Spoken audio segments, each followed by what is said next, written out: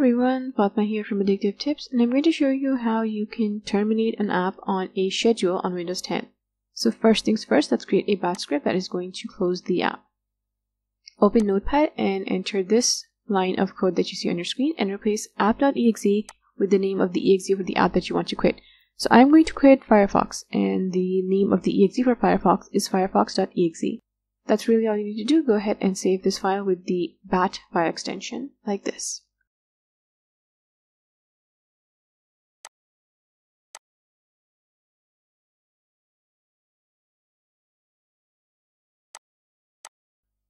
Now the next step is to create a scheduled task. Open Task Scheduler and then click Create New Task. Go ahead and fill out this general section with a name for the task, and there's nothing else that you need to change here. Go ahead and move to the Triggers tab, and here you need to add a new trigger. Now the trigger can be based on time, so you want to select on a schedule here, and then down here you can set up the schedule. Once you're done, click OK and then move on to the Actions tab.